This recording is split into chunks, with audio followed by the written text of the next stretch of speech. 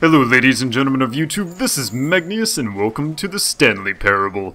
Now this game is an indie adventure exploration game published and developed by Galactic Cafe. This game is a little bit strange from the things that I've seen so far. I'm not going to give away any sort of thing, but this is actually my very first time playing it, although I have seen it on Twitch streams before. So I was sort of interested in this game, bought it for about $7. You can find a link to the Steam page below in the video description if you would like to buy it. So let's go ahead and get started. Begin the game. I did add closed captioning for all of you who may have hearing problems, as well as the fact that I just like to read closed captioning when I'm hearing things. I think it's pretty awesome. Never the end is never the end is never the end loading. That's awkward. The loading screen is taking long enough at this point that I'm wondering if, oh no, game hasn't frozen yet. Good to know. I guess. Taken forever. Oh, there we go. This is the most awkward beginning to a series ever. Which, at the moment, I am thinking that I'm going to be playing this. I don't know if I'll play through, like, every scenario, because if you think about it, it could take a really long time, and who knows if I'll even find all of them. But I'll play it until I get bored, so I don't know how many episodes the series is going to be, but meh. Why not have some fun? It'll be interesting. Click. This is the story of a man named Stanley. Stanley. Stanley worked for a company in a big building where he was employee number 427. Employee number 427's job was simple.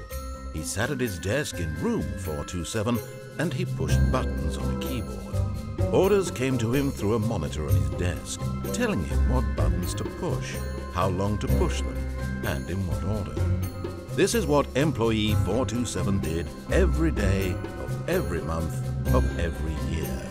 And although others might have considered it soul-rending, Stanley relished every moment that the orders came in, as though he had been made exactly for this job.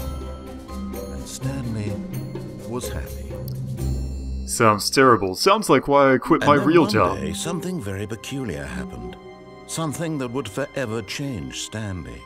Something he would never quite forget.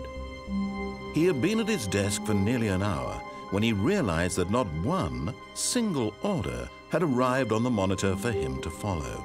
No one had showed up to give him instructions, call a meeting, or even say hi. Never in all his years at the company had this happened, this complete isolation. Something was very clearly wrong. Shocked, frozen solid, Stanley found himself unable to move for the longest time. But as he came to his wits and regained his senses, he got up from his desk and stepped out of his office. This guy sounds a little bit slow, maybe mentally handicapped. Actually sits at his desk for a whole hour before he realizes something's amiss. I can move around, alright. Oh, if I click it makes a typing sound, but I don't have a computer. Is clicking even important? I don't... 428, 429. I'm gonna take your computer, 429. All of his co-workers were gone. What could it mean? Stanley decided to go to the meeting room. Perhaps he had simply missed a memo. Is this the meeting room? I don't... No matter how hard Stanley looked, he couldn't find a trace of his co-workers.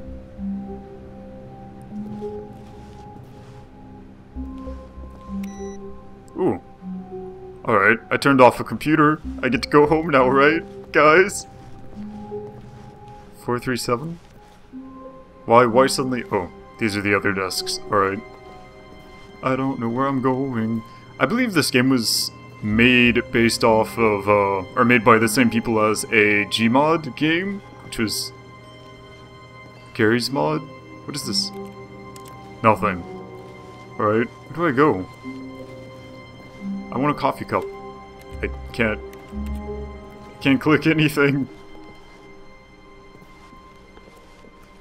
Where's the meeting room? When Stanley came to a set of 2 open doors, he entered the door on his left. No. This was not the correct way to the meeting room, and Stanley knew it perfectly well. Perhaps he wanted to stop by the employee lounge first, just to admire it. Did you close the door on me, Mr. Omniscient Narrator?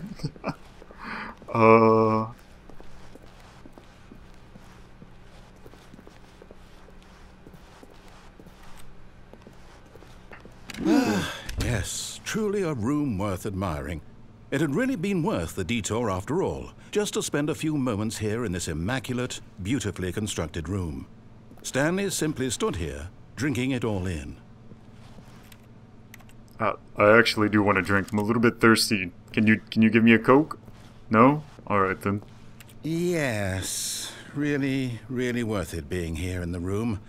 A room so utterly captivating that even though all your co-workers have mysteriously vanished, here you sit looking at these chairs and some paintings. Really worth it. I'm glad you agree with me. You're sort of a jerk, But eager but I to like get you. back to business, Stanley took the first open door on his left.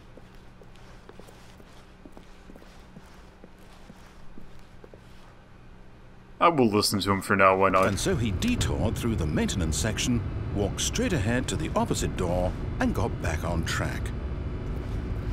But what if I go down this way? I'll listen to you for now. I trust you. For now. There goes that door. Can I go this way? No, the answer is no, you may not, Megneous. Hello? Tips for not getting Yet there fired. was not a single person here either. Feeling a wave of disbelief, Stanley decided to go up to his boss's office, hoping he might find an answer there. These are amazing slideshows. Take it out passively, aggressively. Broom closet. I just opened a door. Stanley stepped God. into the broom closet, but there was nothing here, so he turned around and got back on track. No.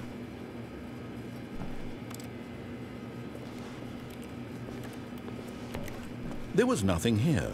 No choice to make, no path to follow, just an empty broom closet. No reason to still be here.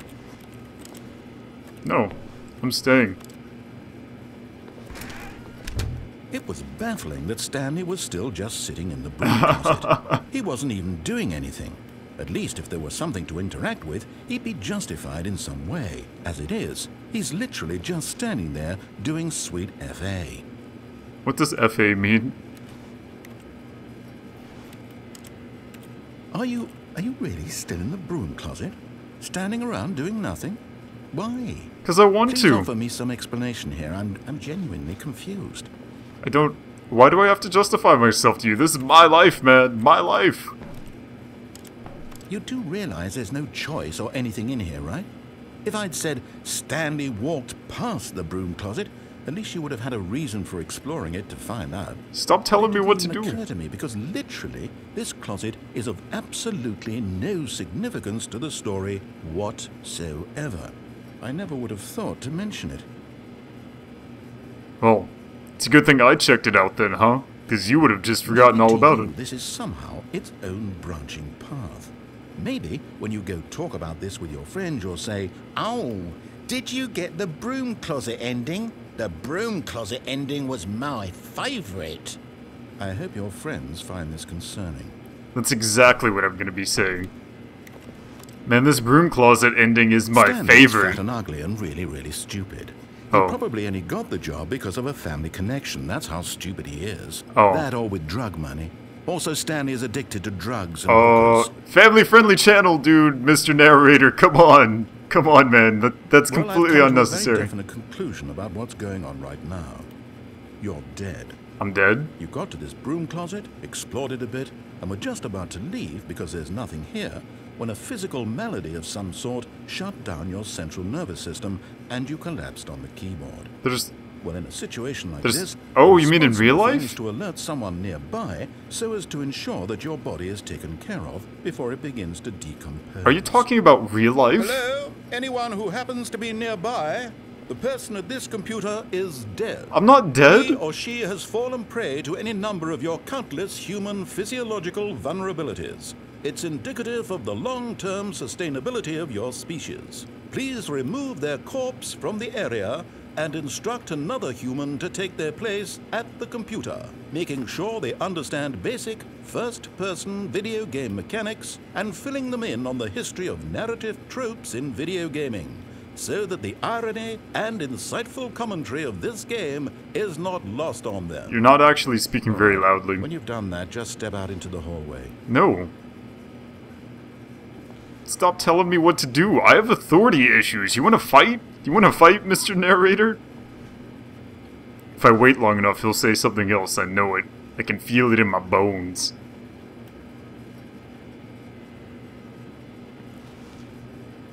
I'm just gonna hide in the corner.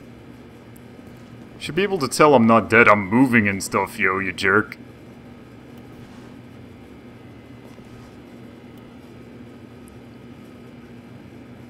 Really? You're not gonna say anything? At all? Alright, fine, I'll go outside. Ah, second player. It's good to have you on board. I guarantee you can't do any worse than the person who came before you. I think I can. Coming to a staircase, Stanley walked upstairs to his boss's office. Fine.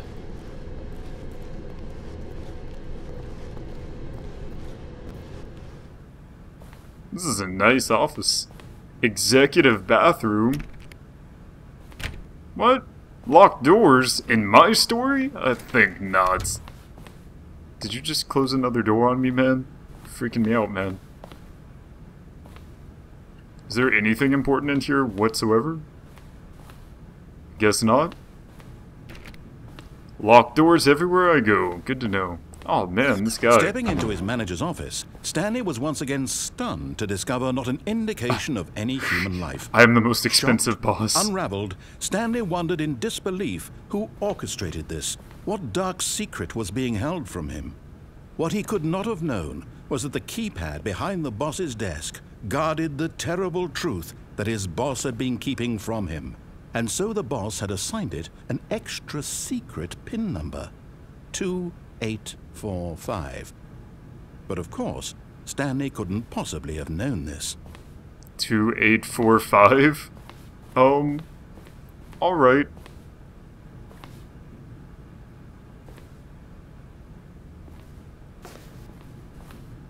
Stanley just sat around twiddling his thumbs. Yes, I did. Trying to input anything on the device was useless, since he could never possibly know that the combination was 2845.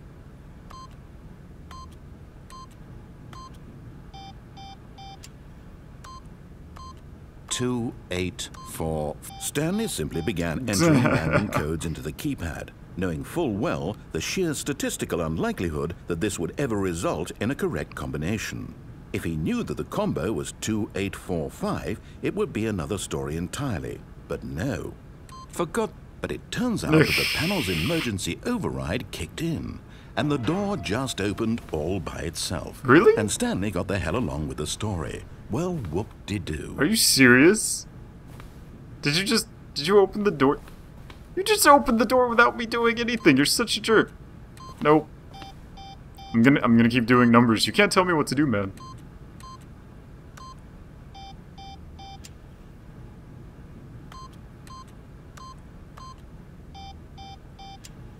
I don't want to go in the door.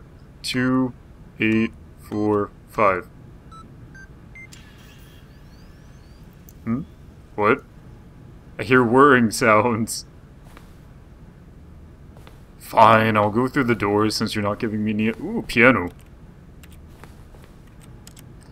Oh, where am I going? This is scary. It's dark. I don't like it.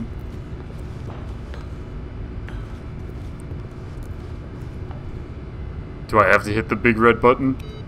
Ah! Oh, sweet mother of God, why? Alright. Loading, loading, loading. Slowest loading game in the world. Seriously though, even Skyrim loads faster than this. You can do it. I believe in you. Descending deeper into the building, Stanley realized he felt a bit peculiar. It was a stirring of emotion in his chest, as though he felt more free to think for himself, to question the nature of his job. Why did he feel this now, when for years it had never occurred to him? This question would not go unanswered for long. Oh, okay. Oh god. That was scary. That was so dark. I can't see anything. Okay, there's some lights. Stanley walked straight ahead through the large door that read Mind Control Facility. Escape? But... escape. It's fine. Oh.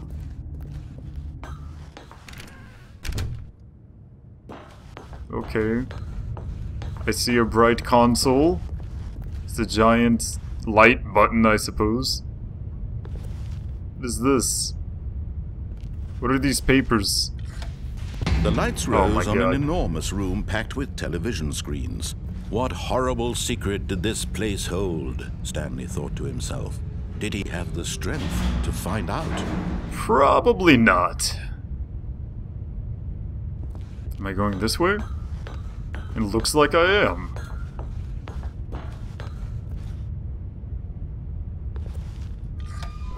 Now the monitors jumped to life, their true nature revealed. Each bore the number of an employee in the building, Stanley's co-workers. The lives of so many individuals reduced to images on a screen, and Stanley, one of them, eternally monitored in this place where freedom meant nothing. Where freedom meant nothing. Yeah, so we got some sort of NSA stuff going on right here. That's good to know. Wait, some of them are being cancelled out with red text. Why? Oh, Jesus. Fired?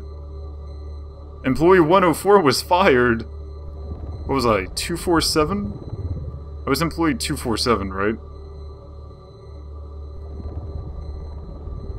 247. There we go. There I am. I don't look special at all. It's just a picture of a filing cabinet. What is that? Okay, what is this? This mind control facility, it was too horrible to believe. It couldn't be true. Had Stanley really been under someone's control all this time? Was this the only reason he was happy with his boring job? That his emotions had been manipulated to accept it blindly? The question is, why wasn't my job automated by, like, robotic stuff or computers? It'd be far cheaper than actually paying me. No. He refused to believe it. He couldn't accept it. His own life in someone else's control? Never! It was unthinkable, wasn't it? Was it even possible? Where am I going? Had he truly spent his entire life utterly blind to the world? Utterly blind to the world! But here was the proof. The heart of the operation. Controls labeled with emotions. Happy, or sad, or content. Walking, eating, working. All of it monitored and commanded from this very place. And as the cold reality of his past began to sink in, Stanley decided that this machinery would never again exert its terrible power over another human life. For he would dismantle the controls once and for all. How? Mind control status offline. There's lots of colors.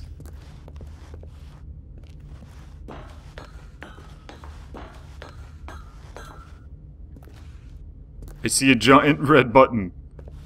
I don't trust it at all. I don't know what's going on. Purple and blue and green and orange. I guess I have to click the giant red button and see what happens. What is this? Coffee? I like work? I like work. I just hate my boss. Oh, okay, I like work, I just hate my boss. Big red button?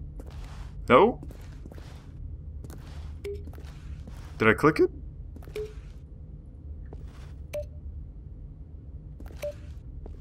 Huh? 10 tree? Beep, beep. I can't click the giant red button, I don't know what's wrong.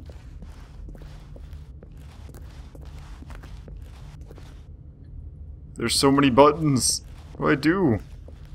5? 3?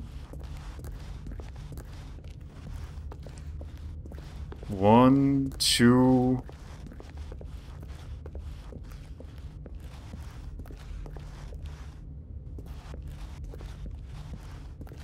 1, 2... Wait, what?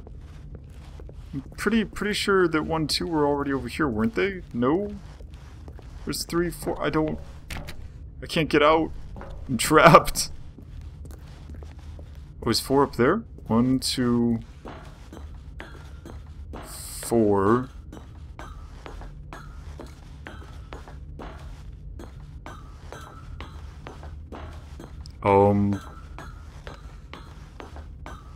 Alright then. Perhaps I should press 1? It does nothing. 2? No? Okay, I'll just go to facility power, I guess, because I clearly can't do anything in here. Where's number 3? I have no idea where number 3 is. Mind controls idle awaiting input. System power. On and off. This seems really odd. He found the source of the room's power. He knew it was his duty, his obligation, to put an end to this horrible place and to everything it stood for.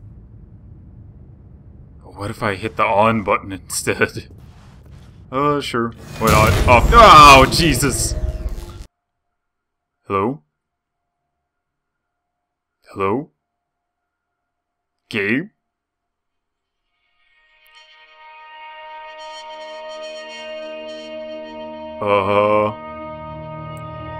Blackness and a rising chill of uncertainty. Alright. Was it over? Was it over? This music's a little bit loud, guys. Yes. He had won. He had defeated the machine. Unshackled himself from someone else's command. Freedom was mere moments away. And yet, even as the immense door slowly opened, Stanley reflected on how many puzzles still lay unsolved. Where had his co-workers gone? How had he been freed from the machine's grasp? What other mysteries did this strange building hold? But as sunlight streamed into the chamber, he realized none of this mattered to him. For it was not knowledge or even power that he had been seeking, but happiness. Perhaps his goal had not been to understand, but to let go. No longer would anyone tell him where to go, what to do, or how to feel. Whatever life he lives, it will be his. And that was all he needed to know. It was perhaps the only thing worth knowing. Stanley stepped through the open door. What open door? I don't think this is a door. It looks very 2D to me. Stanley felt the cool breeze upon his skin, the feeling of liberation, the immense possibility of the new path before him. This was exactly the way, right now, that things were meant to happen. And Stanley was happy.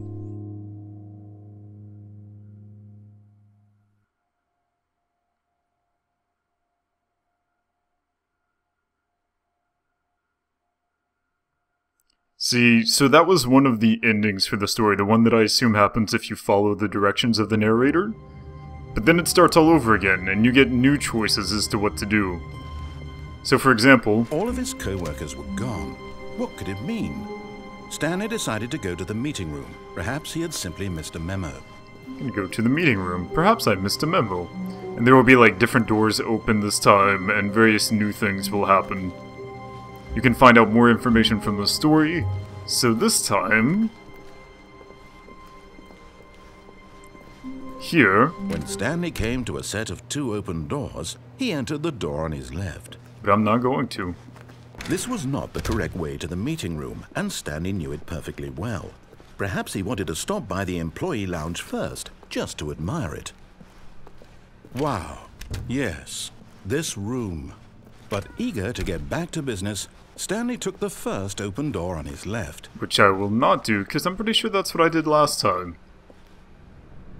Where am I now? Stanley was so bad at following directions, it's incredible he wasn't 5 years ago. Do not lie. If you are lying right now, stop. Alright.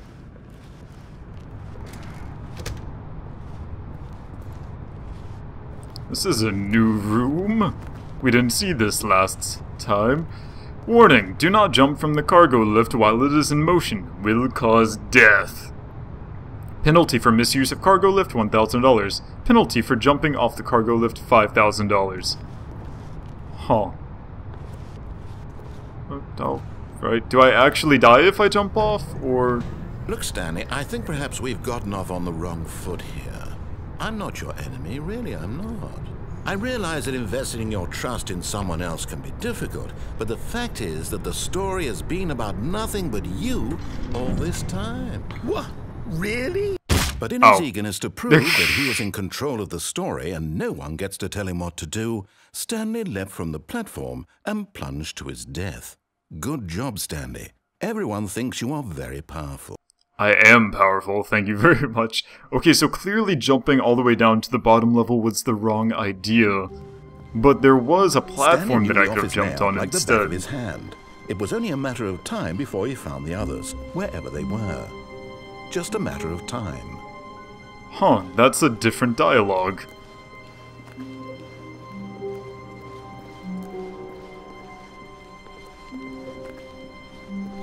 When Stanley came to a set of 2 open doors, this was not the correct way to the meeting room, and Stanley knew it perfectly well.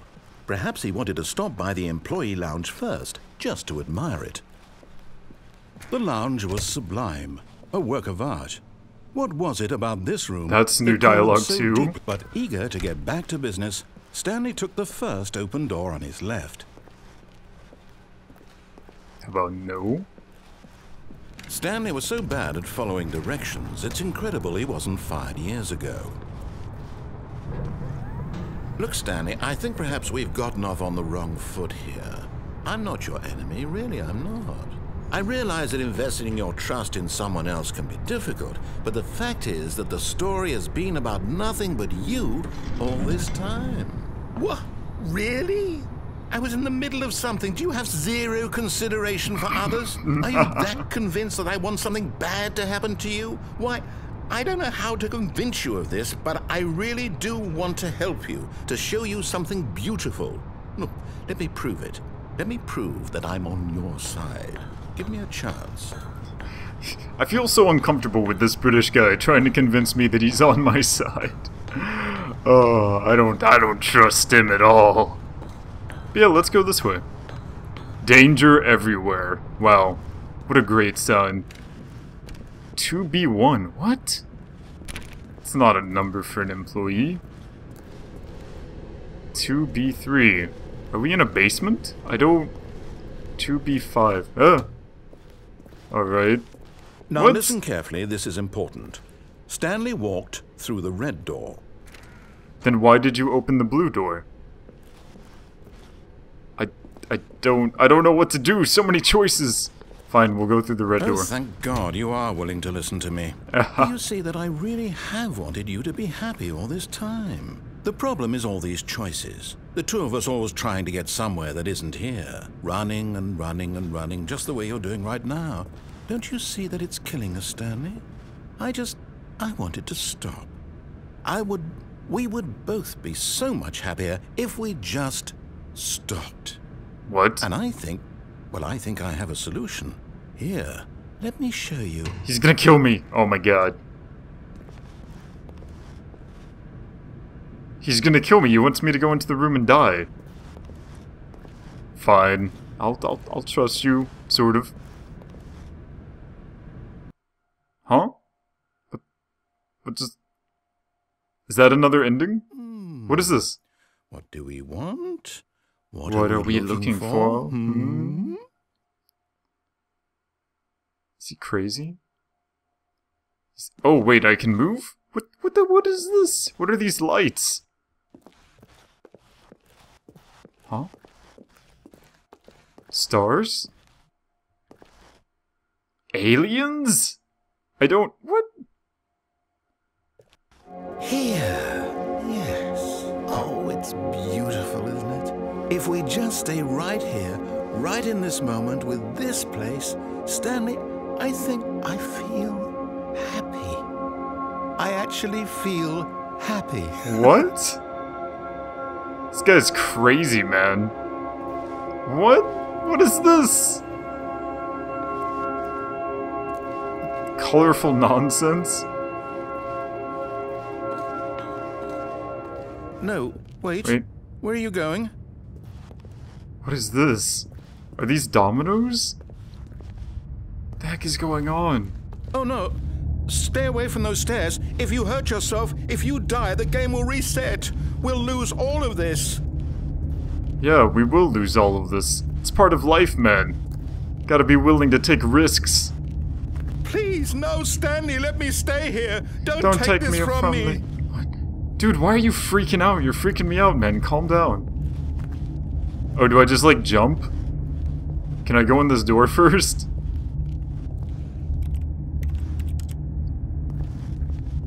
Okay, I guess I have to... Please, Stanley, think about what you're doing. This is sort of a morbid game now that I think of it. Ah! No! Oh. Thank God. You lived. No. No, no. What are you doing, Stanley? Please, I'm asking you not to take this away from me. I can't go back to what I was before. If you die, we'll both go back. Why are you doing this? Why are you freaking out, man? Stanley, let's go back to the other room. My God. Is this really how much you dislike my game? That you'll throw yourself from this platform over and over to be rid of it? You're literally willing to kill yourself to keep me from being happy. Am I reading the situation correctly? Or maybe you're just getting a kick out of it. I don't know anymore. I just wanted us to get along. But I guess that was too much to ask. It looks like you wanted to make a choice after all. Well, this one is yours. Oh, will I finally die? Is it over? It's going to restart, isn't it? I'm going back. I'm going back. Oh, God. Wait.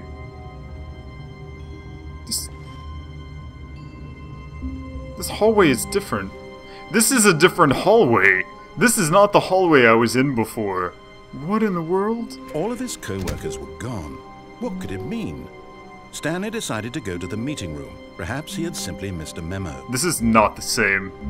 This is different. Alright, so I'm freaked out, but thank you so much everyone for watching this first episode. I hope you come back for future episodes so that we can see more scenarios and endings.